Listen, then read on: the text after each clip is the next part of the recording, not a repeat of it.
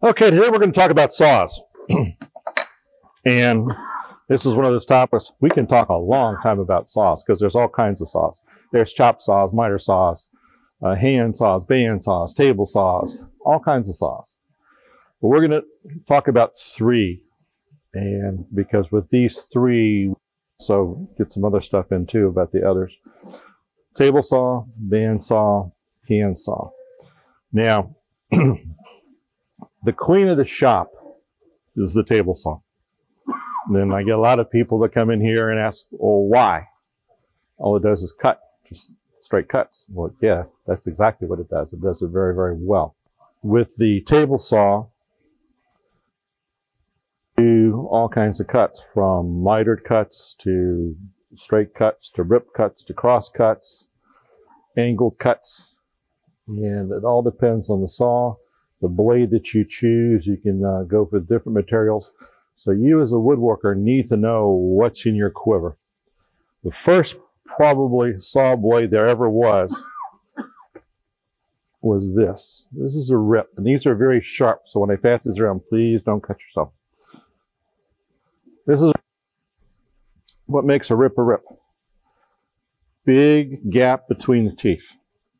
This is meant to go with the grain, not across the grain. Now this is designed for a through cut.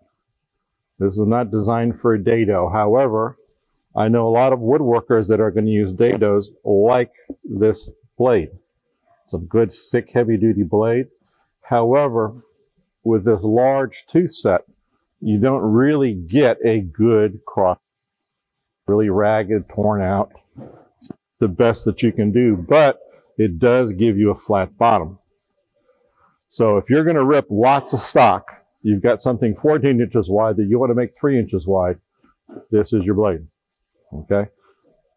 Most people don't go with a dedicated blade for a dedicated cut, but this is one. On the converse of that one is this one. In particular, it's dedicated to a cabinet maker's crosscut, where it's got to be crisp, clean, sharp edges, not a lot of tear out. To do this, this one has many more teeth, 60 of them, but they're much smaller, okay? Also, this has got a severe alternate top bevel. This is designed for a through cut. And these are scoring lines. So what this is going to do is that one high tooth is going to score this side, the other one's going to score this side, and you're going to get crisp edges. Lots of teeth, extremely sharp. This is a full kerf, but it's the alternate top bevel, and you'll see what I mean. If you were to make a dado cut with this, you'd have a pyramid in the center of your cut, just like that.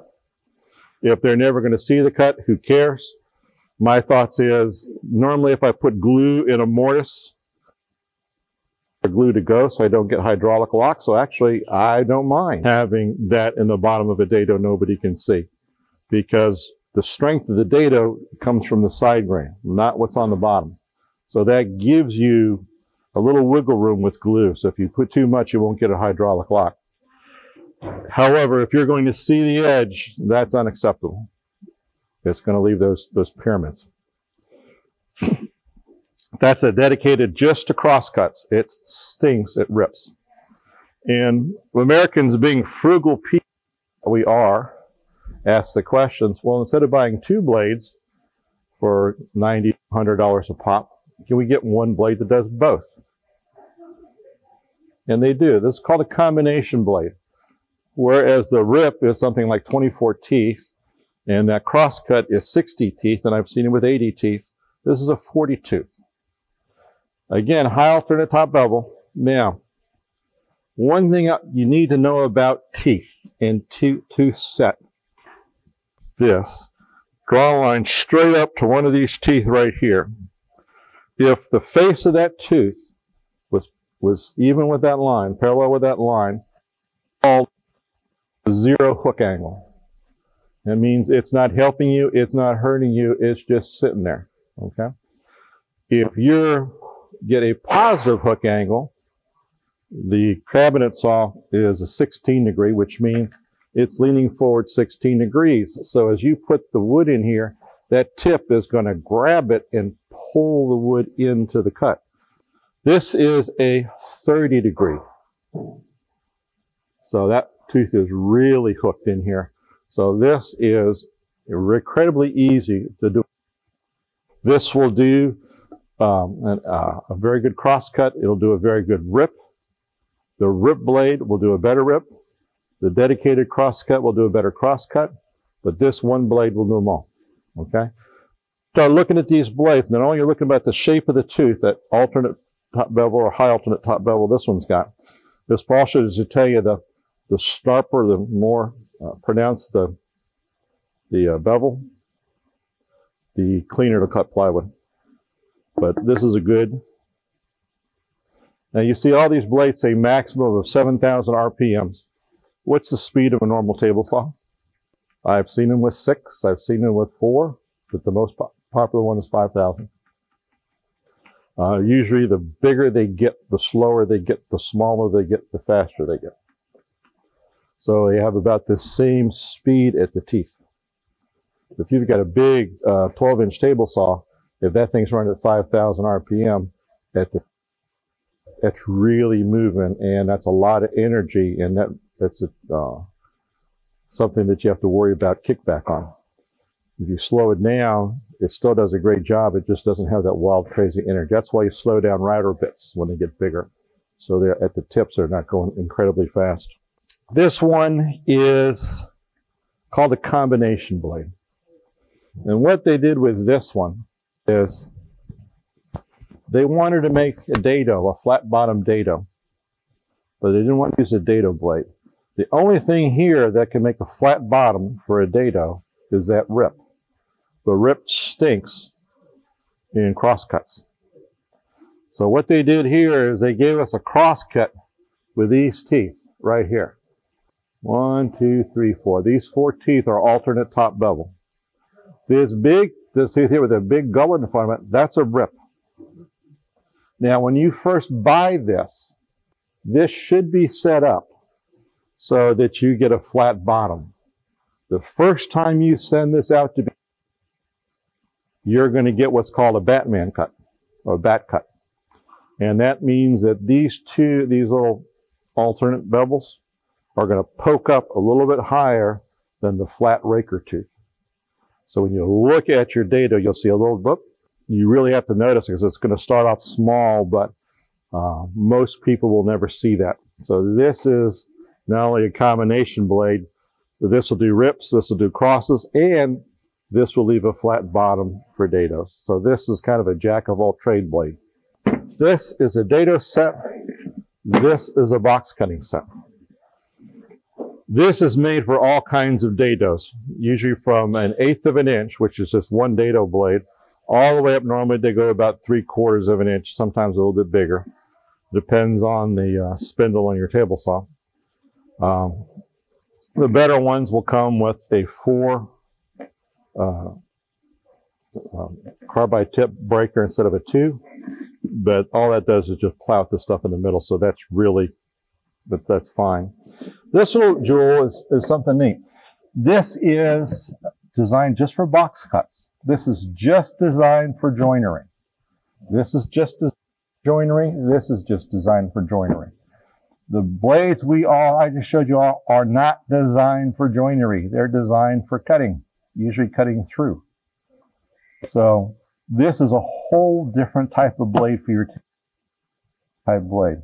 What you're seeing in these are both 8 inches in diameter because they don't need to be 10. You're not cutting the wood in half. You're making little grooves in the wood. So this is economical, and since they're smaller in your table saw, they're actually going faster. Slower at the tip, so it's easier to control because it's a wider cut. These blades are 1/4 inch. The discs aren't. The tooth is. So it's a 1/4 inch. So if you put these together a certain way, so one behind each other, you do a 1/4 inch box joint. If you take the blades and move them to the other side, so the longer part is sticking out on both ends, Now you're at a 3/8 inch box joint. And all you did was just move the position of the blades in there. But these are designed for joinery. These are designed for flat bottoms. And go from there. These are saw blades that you have available to you on a table saw. Do not, please, dear Lord in heaven, do not try to use these things on a circular saw. You can find circular saw that will take 8-inch blades. Please no, circular saws are just designed to cut boards in half. That's it. They can do it very accurately with tracks and everything else, but these specialty blades are designed for table saws. That's the queen of the shop. That's what we use the most often. The next one we use a lot is this blade. This is a bandsaw. And these bandsaws are kind of neat because whereas a table saw, the blade is coming at us. It's a cut coming at us. So if something happens, that's where the blade is going to throw the wood at us. The blade's going straight down. All the chips are going straight down. In the table saw, the chips are coming at us. Straight down. Safest saw in the shop. These are neat because they come in different, we can change the tooth set very easy. When you get a bandsaw blade, they're going to talk to you about, oh goodness, they're going to talk about the number of teeth. They're going to talk about the angle of the teeth. They're going to talk about hook teeth, raker sets. They're going to talk about wavy offsets. They're going to talk about alternate. They're going to talk about skip tooth and all kinds of stuff. All you need to know is this stuff is made with good steel.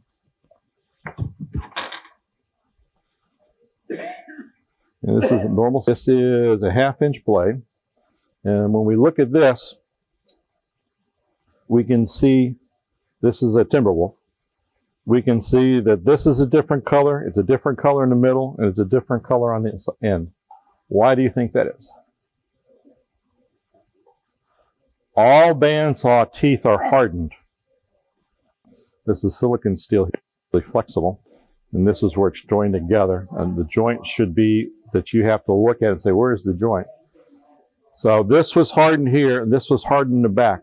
Why would you harden the back? Most of the bandsaw blades we get today and use today, like these sterrets, are only hardened in the teeth. Why would you want to harden the back? The reason you want to harden the back is this blade now becomes double duty. You've made the blade stiffer. If it's stiffer, and you can use this for resawing, it'll stay in the groove much better with the stiffer back. With a flexible back, it'll dig the curves much easier. So this is, since most people use bandsaws to either resaw or to make simple cuts, this has been very, very popular. And with the Swedish steel here, it's much more flexible than normal. It takes a lower tension. So if this is a 1/2 inch, normally you set your bandsaw tension to a 1/2 inch blade. With this one, this is probably going to come in just a little bit over a 1/4 inch as far as tension goes, a 1/4 inch blade. What does that mean? The tires last longer, especially if well, they always last longer if you take the pressure off, but most people don't. So these blades will let the tires last longer because they won't push down on the tires as much. You know how to fold these, right? Teeth away from me, put your foot there, twist 3 times, twice. Here we go.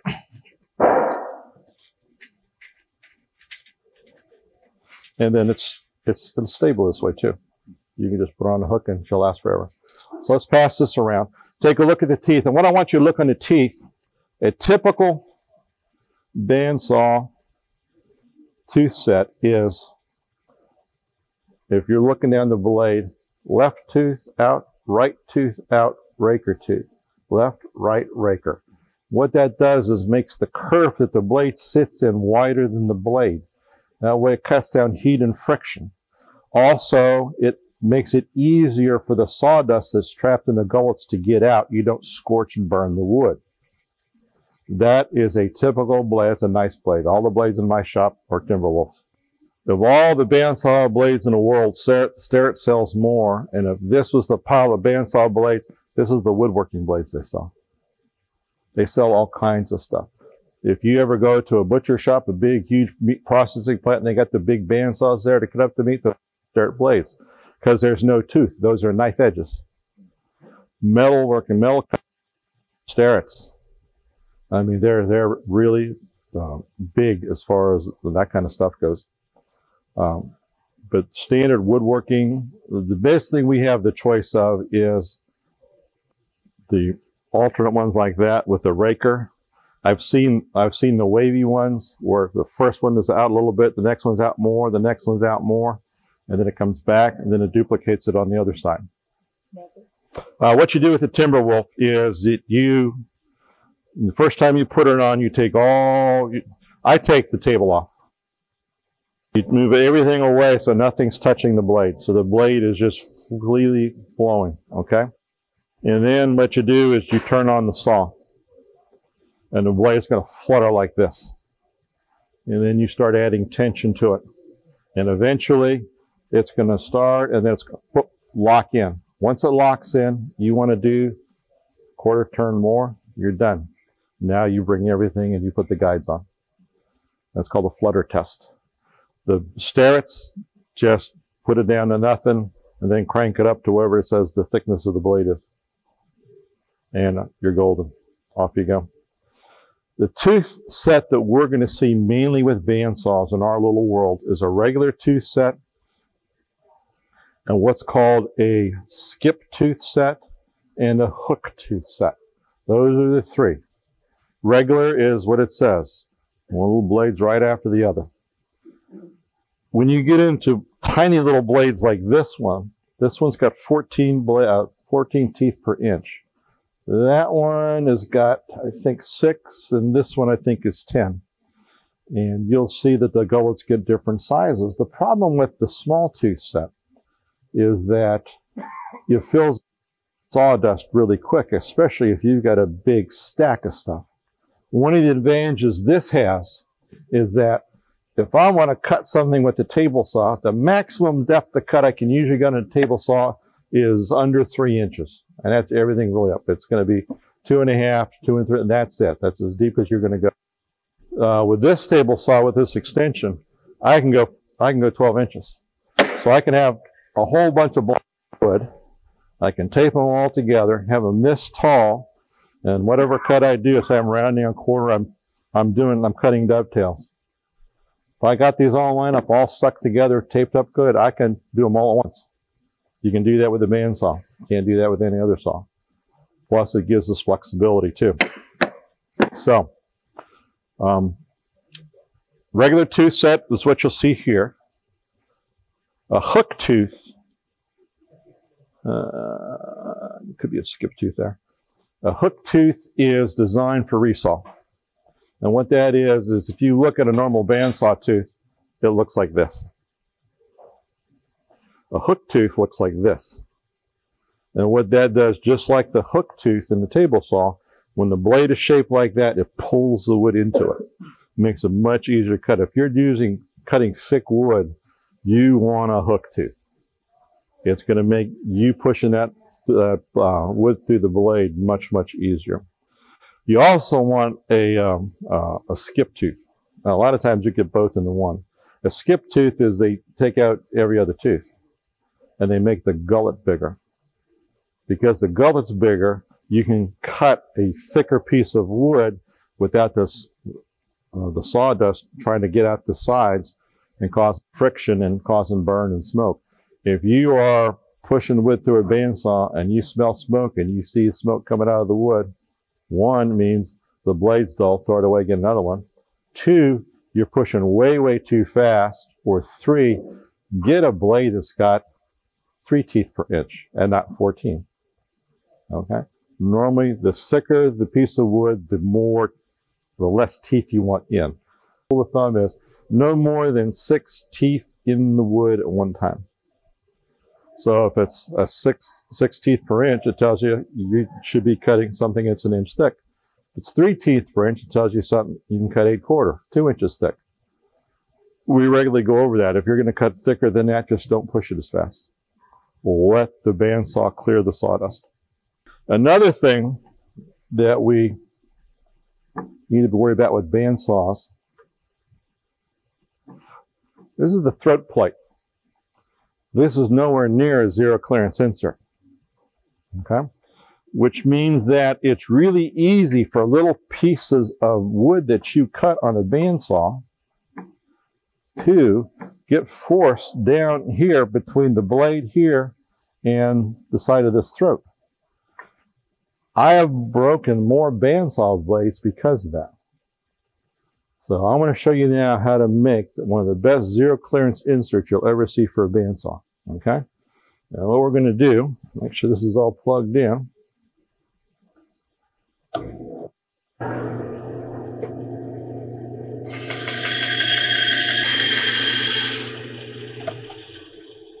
You want to see it again? That's a zero clearance insert. I can do all kinds of work now with fine pieces of wood. And actually, I've got better support here now than I did without this here. So this is going to give actually more accurate cuts. And you say, Rick, oh, that's good, but you know, that thing's going to move around. No, we take our tape. We do this. Make a 1. Make a 2.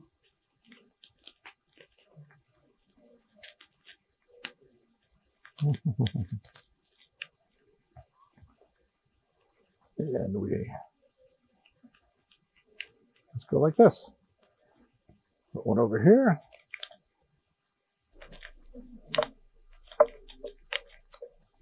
One over here. We spare no expense here. Get down. There we go. Now we're ready to go. And we can do all kinds of stuff with this. If I was so inclined, if we had a piece that came out to here, we can actually, we make a line right in front of that tooth, drill a little hole, and if we have a piece of wood that's square, we drill a little hole in the center. We can take a little nail, cut off the top, and you can actually set that piece there and spin it, and that bandsaw will cut a beautiful circle. There's all kinds of stuff we can do with this. Now, again, we're getting down to specialty jigs, but with sawing, it's kind of neat. So what are other stuff that we can do? Well, one of the things we can do with this is we can cut dovetails. So if we want to cut a nice dovetail, and when I cut stuff on the bandsaw, I like to leave the line.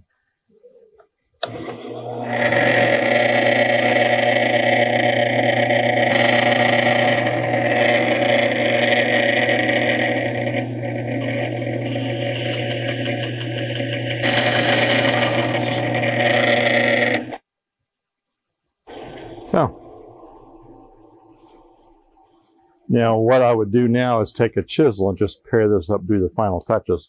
Bandsaws are kind of clunky for final touches, but you can see how easy was that.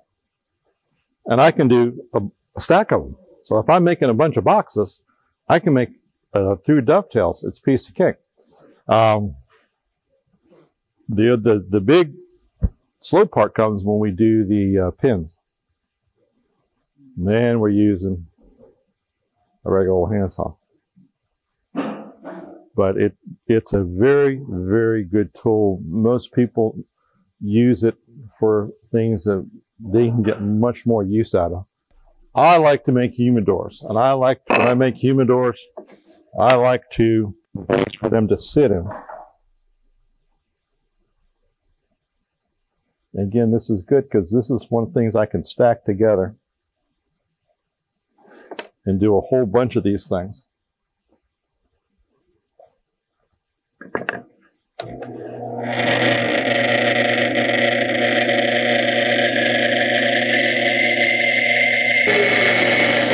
Now I'm going to push this really fast for just a minute.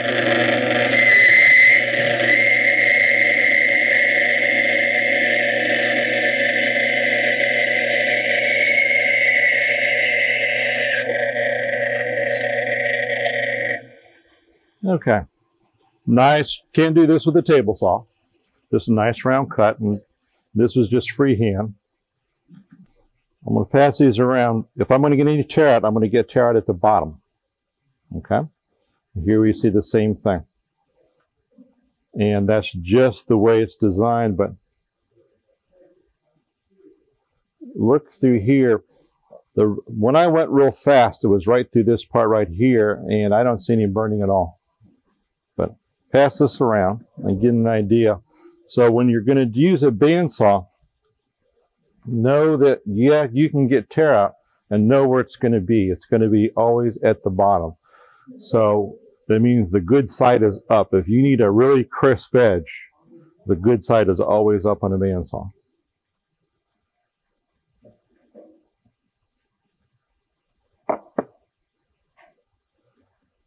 And again, we can put all kinds of jigs on that. We can use the same jigs on this we can a table saw. We can have a cross-cut sled. We can have a miter sled on this if we wanted to. This does a very good job. If you put the bandsaw blade on right so it tracks straight and true, you can cut tops off boxes without taking a lot of wood with it. There's all kinds of stuff we can do. With this one, though, if I cut the tops off boxes, get yourself a piece of at least 1/2 inch MDF. 3/4 is better, but this size. Then I take sheets of sandpaper like this. I use a spray adhesive, put them on adhesive, and I put them on the big piece of MDF. And then you take the top where you cut and the bottom where you cut and rub them both together. When you put those together, it'll be, you lose the line. So if you ever want to do a top of a box, cut the top off of a box, you can use a bandsaw, take a little wood off, and then put it on the MDF and the sandpaper, and you're good to go. So, suppose we want to do hand cut stuff. Well, that's fine. We're going to use one of these. These are both saws that you can use for dovetails. This is an American type saw, where it's going to cut on the push stroke. This is a Japanese saw, where it's going to cut on the pull stroke. This bigger tooth set is for ripping. The smaller tooth set is for cross cutting. And the other saw that they make, and I don't recommend for this, but you can use it if you want, is called a razor saw. A Japanese razor saw has no tooth offset. It's got the thinnest kerf of any saw. So if I'm using regular old American wood for this, walnut or maple or oak or anything like that, those are all medium hardwoods. This is fine. If I was using something like lignum vitae, Brazilian cherry, something really hard and dense, then I would most likely use that razor saw. Take as little wood off as I can. But how do we use the saws for this?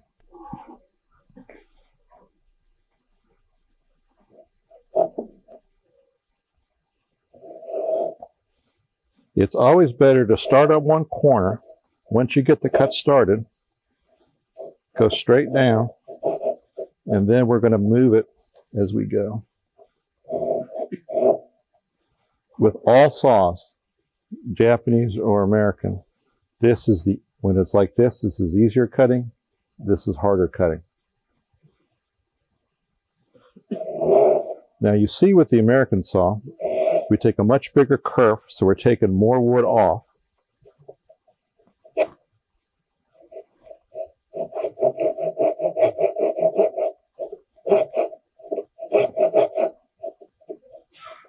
And it still gets caught here. But this is giving us our rigidity for the blade. The blade is warping and stuff like that from it. And I'll pass this around and feel how this blade moves. So when we're pushing, we're actually putting this in the blade. This tries to keep it. That's why you can't push too hard. With this type of saw, you just kind of let it go like this.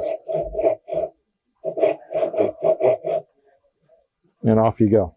So take this around. This is one of my favorites.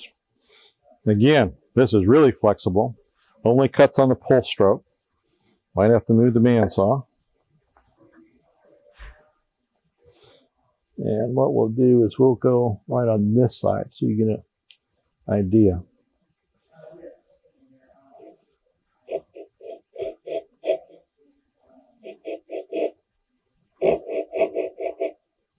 And then we find our line.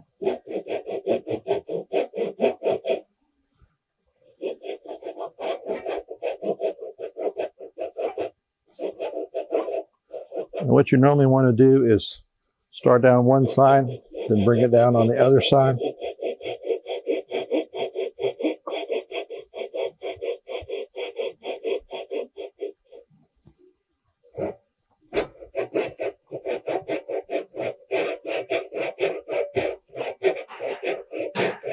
Handsaw's looking better and better, isn't it?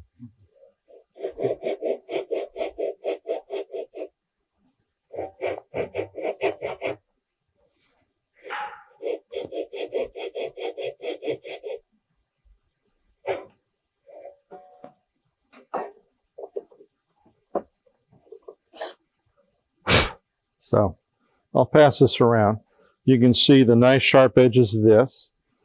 You can see the difference in the size, and just that little bit of difference right there is the difference between a regular kerf and a thin kerf. In a table saw blade, the table saw blade is 1/8 of an inch thick. A thin kerf blade is 3/32 of an inch. So it's only 1/32 of an inch thinner than an 1/8 inch blade, and yet it makes all the difference in the world for an underpowered saw. This will make all the difference in the world for an underpowered arm.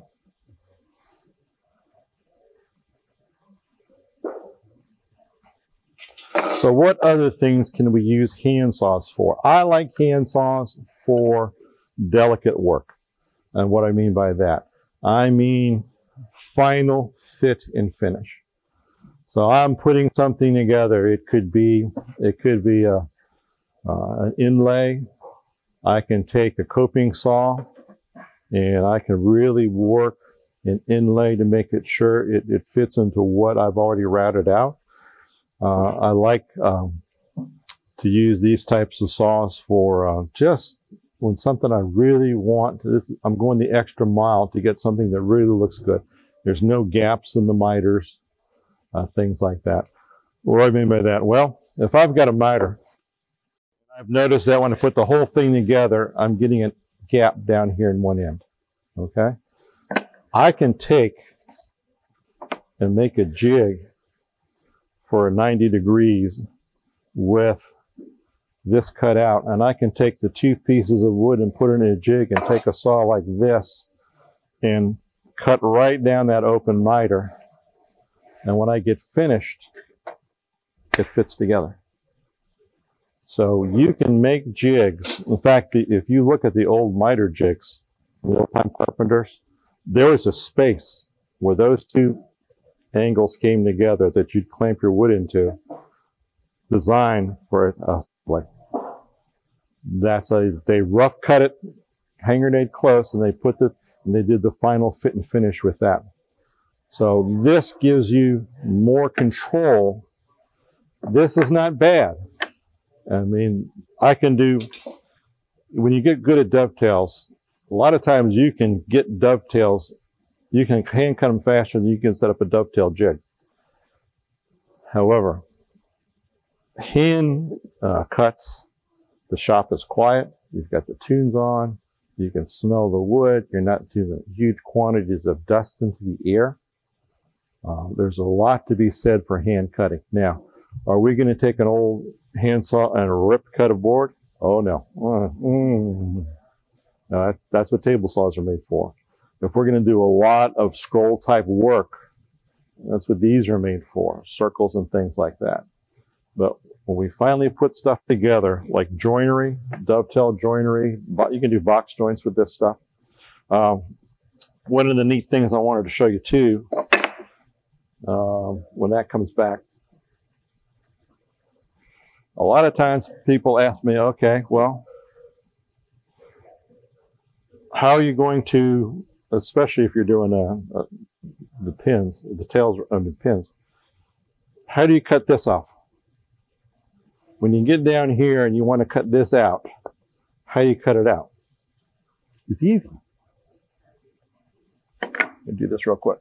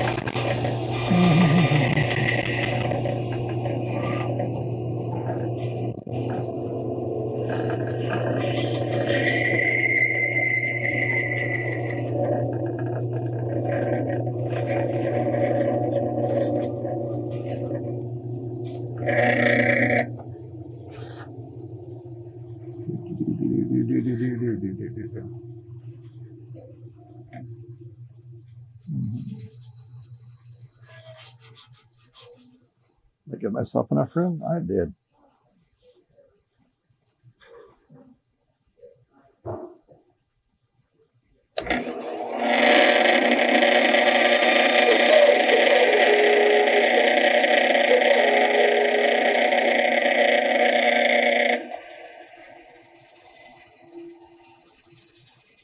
This is where I missed a break.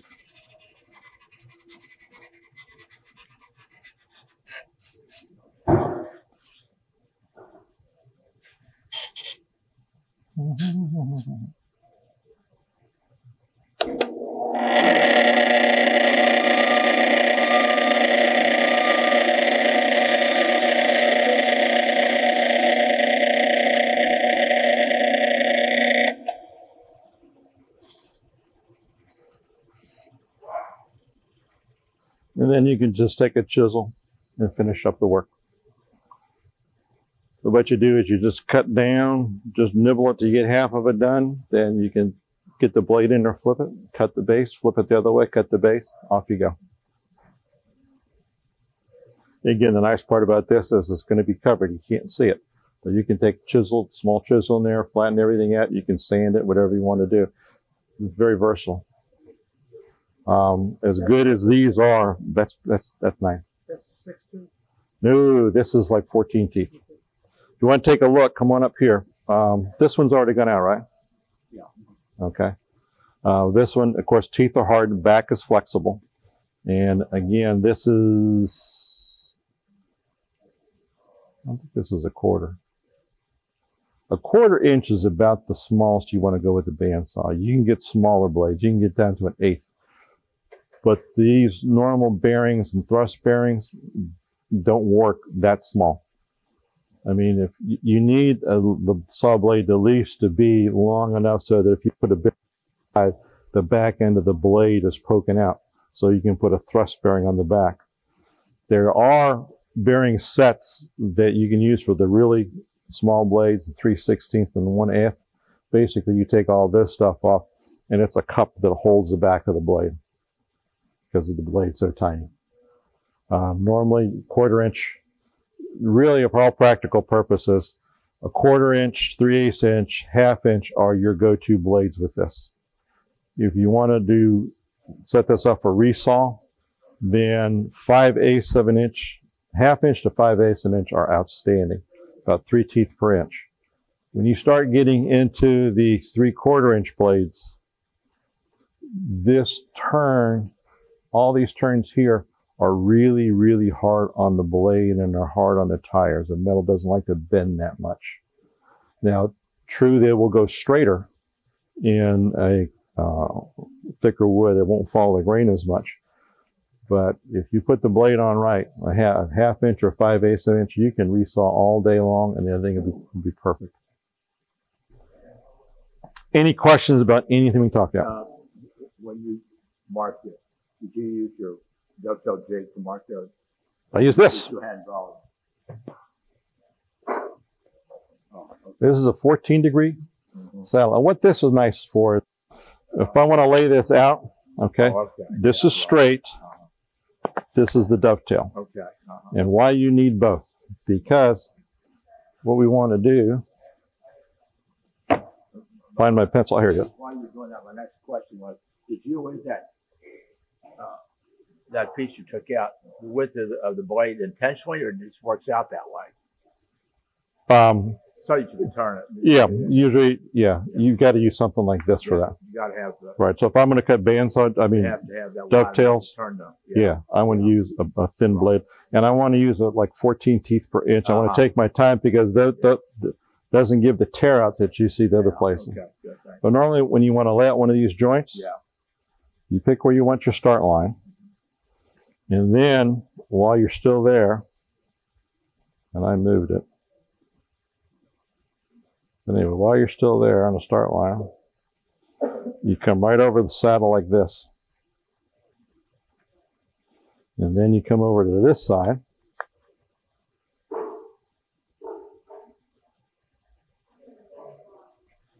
And that's what makes it work. Okay. Now it's the same all the way around. I can follow that line right down. And I come over here, Now here, normally you'll lay this out for how many dovetails each you want, how they're going to sit.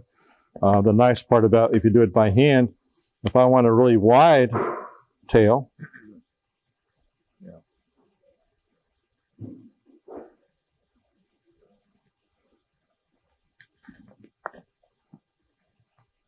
you can do it any way you want to. But these little saddle things really make it nice. Just remember, you're going to see a long side and a short side. The short side is got bend. The long side is straight, so you can make these straight lines here. And I got extra wood up here if anybody wants to try. I have a question. Yep. If you're going to be doing a lot of plywood panels, cutting plywood panels Mhm. on table saw, that's neither a rip nor a cross cut. No, that is, think of that as a really tough cross cut. Because not only have you got the panels going every which way with a loose, a cross cut is going to be better, but you've got a lot of plywood. It's always a cross cut, and it's always hard on the blade because of the glue. So you'd want to save like those Freud blades for your really fine work, and maybe get one from Lowe's for cutting plywood. Life's too short to have crappy blades. Okay. You'll be more happy to spend more money on a really good plywood cutting blade than getting a crappy blade from Lowe's. Okay. Life will be so much easier. You won't get the tear out. You'll get, if they tell you this is exactly 1/8 of an inch, it's exactly 1/8 of an inch curve. So are they labeled as? Yes, Oh, good.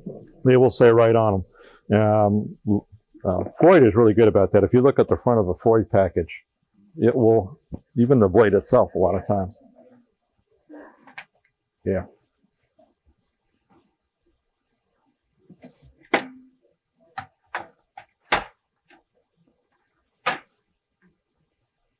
This tells you what this blade is good at. This is the combination. The combination is a good general purpose blade. None of the cuts are excellent. They're all good.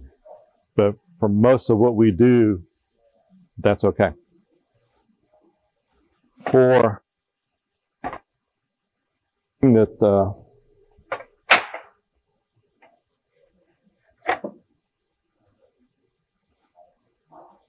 okay, here's this cabinet makers. You can see in a cross cut and plywood, it's really good. All the other stuff, it's fair.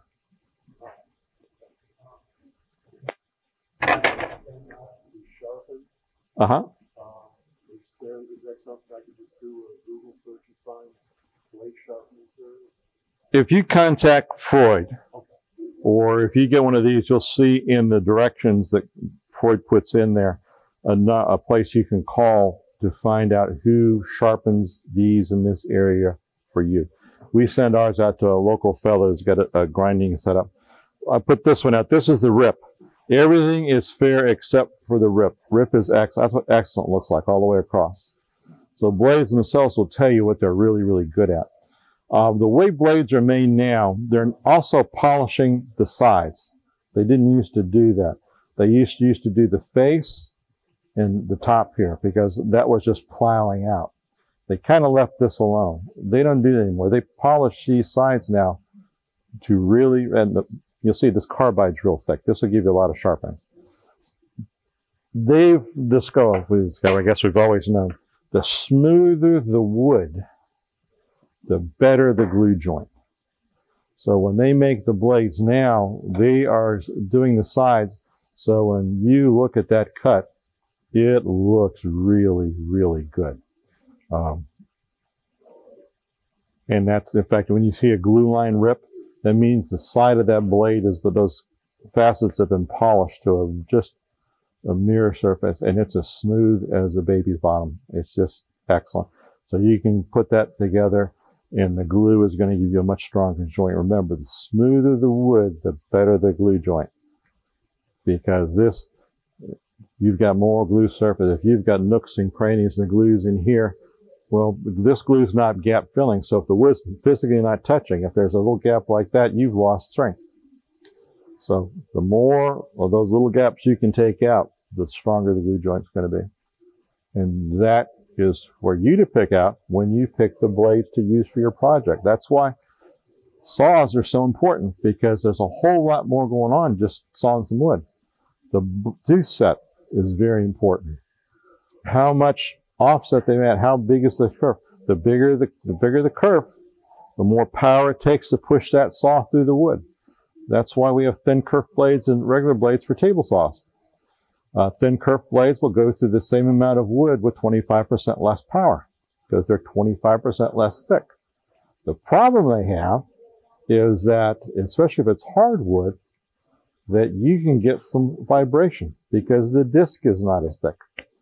So a lot of times on thin kerf blades, especially when you're going to cut hard woods, they make stiffeners, just a steel plate that goes on the main part of the disc to stiffen the disc up, while the teeth are still the small and they'll go through the wood. But you won't get that wobble, that oscillation.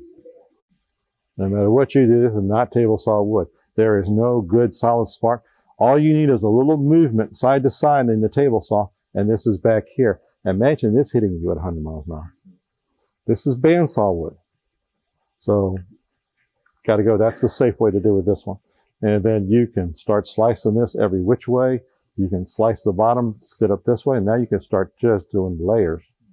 Because what are you going to do with this? But if you've got this on the outside of something, it can make it look pretty. So this gives you woodworking arrows in your quiver with these types of saws. But most people don't use these things near to the capability. We've got folks here that have used one type of bandsaw blade on their bandsaw and use one type of saw blade on their table saw. That's just silly. It really is. That's like using one kind of car for every type of driving. Well, no. You want to go real fast, you need a special type of car. You want to go through mud, you need another type of car. You want to go through snow drifts 15 feet tall, you need another type of car. Same with woodworking. If you want to go through different types of wood effectively and do a good job, you need a different type of saw. I wish I had a table saw I can use here, but they're using it in the back. You can do joinery fairly easily. You can really get precise cuts. If something needs to be a tolerance of a 2/1000th of an inch, with this equipment, you can get that tolerance. And it makes it fun. It makes it easy. And just playing ahead. If I'm going to do dovetails, I'm going to make sure that when I lay out these things, I can take a bandsaw blade, at least a 1/4 inch, and take it down here and flip it and cut this one, and then I flip that one. And to get this, all you're doing is just going straight down. And you're stopping about this far. And that's a piece of cake. Any questions?